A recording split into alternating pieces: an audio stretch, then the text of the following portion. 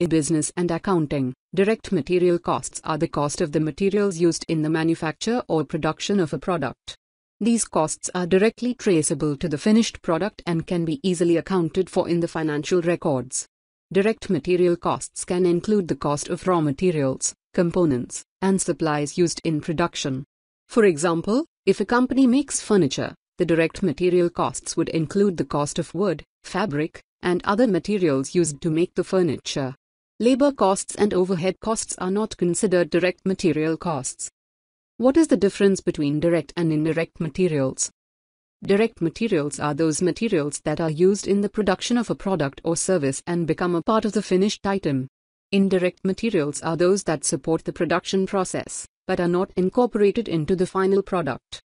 The main difference between direct and indirect materials is that direct materials are an integral part of the final product, while indirect materials do not become a part of the finished product.